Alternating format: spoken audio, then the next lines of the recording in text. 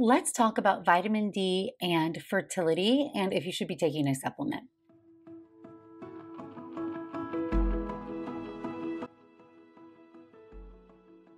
Hi friends, I'm Dr. Natalie Crawford. I'm a board certified OBGYN and REI. I am a fertility doctor, and today I want to talk to you about vitamin D. I know there is so much that is confusing about what vitamins and supplements you should be taking and who needs more and in what circumstance. It's also because the literature is hard. It is very hard to do nutritional studies. And if you've been around, you know that I love nutrition. I was a nutrition major and I take what I eat very seriously. But I also know how difficult it is to do some of these studies. That doesn't mean that it's not valid and that we shouldn't look at what we have and make the best guesses and the best decisions for us based on the evidence that exists. So let's dive into vitamin D. Vitamin D is a fat-soluble vitamin, which is different than water-soluble. The main difference here is A, D, E, and K are fat-soluble, and what that means is that they can build up in your fat. Unlike vitamin B, where you could take an unlimited amount, you're just going to pee it out, vitamin D can build up. So there can be too much. And this is why we don't just universally go around telling people you need to intake tons of vitamin D. At the upper limit, you can have a vitamin D toxicity. However, that is much more uncommon, and reality is that you're only going to get that way from oversupplementation.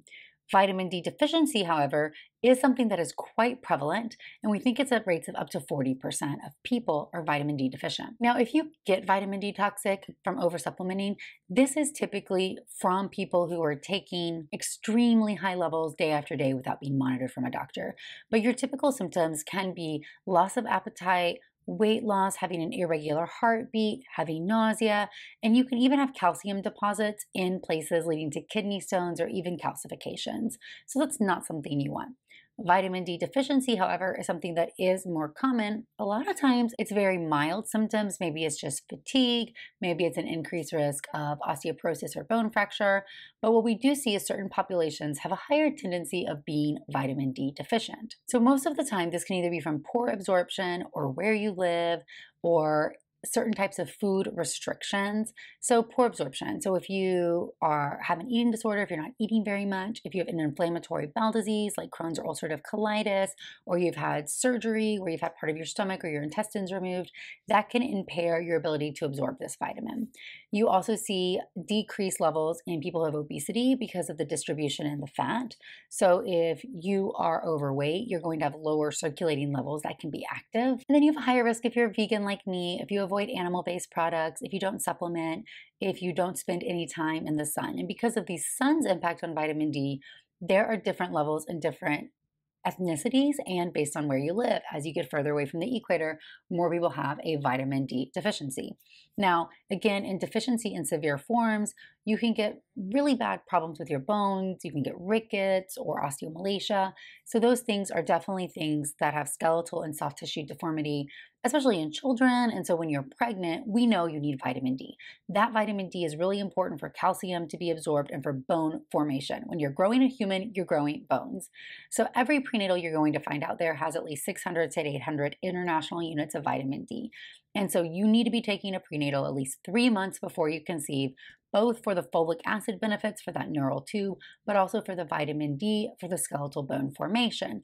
However, if you have a deficiency, you might need more. So vitamin D comes from a few main sources. You can get vitamin D from your food, as we talked about. Food sources of vitamin D in natural foods are fish, eggs, liver.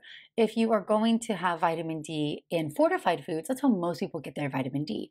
So that's going to be meaning it's added. It's fortified to the food. It's not naturally there. But your grains, your cereals, your milks, and your plant-based milks all have fortified vitamin D inside of it. And then you're going to get vitamin D from supplements, which is how a lot of people get vitamin D. And then you can have vitamin D from the sun. Now, this is because you have a precursor to vitamin D in your skin, and when exposed to the sun, it can convert it into vitamin D. People who have a darker skin have a harder time absorbing the sun's rays and making this conversion. So we see higher rates of vitamin D deficiency in people with darker skin. But we also know certain things like sunscreen, which can impact the absorption of UVB rays, can also lead to higher rates of vitamin D deficiency. That being said, sunscreen is important to not get skin cancer. So you need to be careful. So it's not clear cut, and just sitting in the sun's not going to get to appropriate levels for everybody. But as our lives have become more sedentary and indoors, we definitely see rising levels of vitamin D deficiency. Similarly, as we see increase in obesity, we're seeing rising levels of deficiency. When it comes to the supplementations that you're taking, you can take vitamin D as part of a multivitamin or in a standalone supplement. Vitamin D in most supplements is vitamin D3. Vitamin D3 is made from animal precursors, usually from like lamb's wool. Sheep aren't hurt in the process, but it is made from that. So if you are pure vegan and you don't want to be consuming any animal products, you might want to look for a vitamin D2 supplement, which is more plant-based. That said, vitamin D3 does increase your serum levels more than D2, and it is what most studies are looking at. Because of this, we don't want anybody just taking a random supplement, right? But we want to be able to titrate levels to what you need. Every study that we're about to go through quickly has different levels of vitamin D deficiency, and that's what is confusing. Some studies use a level of 20, and some studies use a level of 30 nanograms per milliliter. Some studies use a level of 20, and some studies use a level of 30 nanomoles per liter. So this is confusing because it's hard to compare based on different levels. All right, so if we look at general population levels, when you look at fertility-based studies, you can look at studies associated with fecundability, natural pregnancy rates, pregnancy loss. You can look at IVF studies, which are a little more controlled. And then you can look at fertility-related conditions or submarkers like AMH or ovarian reserve, PCOS, endometriosis, and male infertility. The take-home message is a lot of the studies have been mixed, but looking at most population-based studies, we're not seeing different conception rates in populations with vitamin D deficiency or not, meaning it's unlikely to be something strongly correlated with natural fertility overall in everybody. That said, it might be in certain subgroups when you break it down to certain regions or to certain medical conditions, vitamin D might become more important. When we look at IVF studies, which are more controlled, we do have some studies that do show a significant improvement in live birth rates in people who are vitamin D replete or have normal levels versus people who have low levels. And so these studies usually use the number of 20 nanomoles per liter as their break point. And in clinical practice, most people use 30, which is Endocrine Society recommendations as a goal, but you'll see a lot of people permit you to proceed if you're in the 20s and not hold your cycle. But if you're lower than 20, you might have somebody say they're not going to do a transfer until you get here.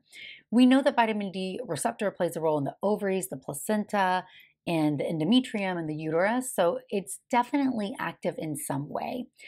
We've not seen an improvement in egg quality associated with vitamin D levels, although that's something that's hard to study. We do know that people who had higher levels of vitamin D in their follicular fluid, meaning inside the follicle, had a higher chance of getting pregnant, but they didn't have better embryo quality on any metrics that we had. So it might not be directly correlated with egg quality, although it might represent overall that they had higher chances of pregnancy. This leads us to the likely impact of vitamin D being on the uterus or with implantation, and why we worry about it a lot when it comes to embryo transfer. IVF studies and some egg donor studies. We think about egg donor studies as the creme de la creme because you're naturalizing for egg quality and you're really separating it since the eggs came from a different source, and you're really looking at just the impact of the body on transfer. And in donor recipient cycles, when the recipient or the intended parent or the person who was having a transfer had lower levels of vitamin D, they had lower pregnancy rates. We saw that some in autologous IVF studies too. Now, replicated studies haven't always shown the same thing. Some have shown no benefit, some have shown benefit. There hasn't been anything showing true harm from supplementing or repleting vitamin D. And so therefore, because of possible benefit and lack of harm, at these levels, trying to shoot for a vitamin D of greater than 20 or greater than 30 nanomoles per liter prior to an embryo transfer makes sense. And that's why fertility clinics started checking vitamin D, seeing how patients were, because such a high prevalence of the population did have vitamin D deficiency.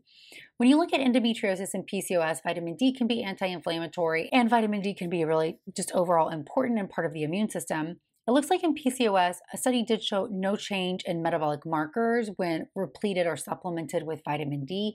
However, a subsequent study of patients with PCOS who underwent IVF who had normalized their vitamin D levels had higher pregnancy rates than people who did not. We also saw a change in ovarian reserve, meaning the AMH dropped in certain PCOS patients who were supplemented with vitamin D, meaning they might be normalizing how many eggs are released or having a higher tendency to ovulate, even though that hasn't been seen directly. Vitamin D and AMH, we have not had consistent data that vitamin D is impacting your ovarian reserve. Similarly, we haven't seen data that vitamin D is improving your endometriosis from a pain or a subjective standpoint. Remember that it's very hard to go and study endometriosis. It's a surgical diagnosis, and that's how you track it.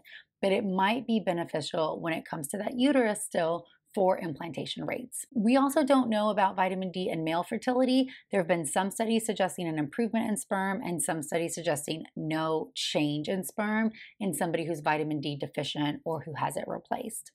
The take home, when you look at all of this data together, is that vitamin D appears to be extremely important when you're pregnant. We know that. We want to have normal vitamin D levels. And so vitamin D, you should be taking a prenatal at least 3 months before you get pregnant. If you have a vitamin D deficiency, we should shoot to get those vitamin D levels as close to 30 or over as we can for possible benefit without harm. For most people, this is going to be taking an additional 1,000 or 2,000 international units a day. It looks like the upper limit you can take without risking going into that toxic zone is about 4,000 to 5,000 a day. Sometimes people will give you higher to try to get you up if your vitamin D is extremely low, but do that with a doctor, not on your own. It's reasonable to think that vitamin D might impact implantation in some way based on the data that we have. So I wouldn't hold somebody's IVF cycle, but I would hold their transfer to get to a level of 20 or higher. If you don't know what your vitamin D is, you can ask to get it checked. Supplementation overall is relatively easy. Remember that most of the time you can supplement with either D2 or D3. Most of us are supplementing patients with D3 because it gets to those serum levels higher. But if you want to avoid everything animal-based, ask about D2 supplementation. When it comes to vitamins and supplements, a prenatal every day is going to cover your basic bet. And I do have video all about prenatal vitamins. If you're vitamin D deficient, add on an extra vitamin D because so many patients are. I usually recommend all of my patients take an extra 1,000 international units of vitamin D because at that dose, it's not going to cause harm and will benefit certain populations of people. Hope this video helped break down vitamin D just a little bit for you.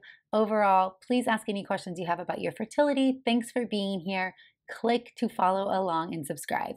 You can get more information on the As a Woman podcast or follow along on Instagram at Natalie Crawford, MD. Thanks, friends.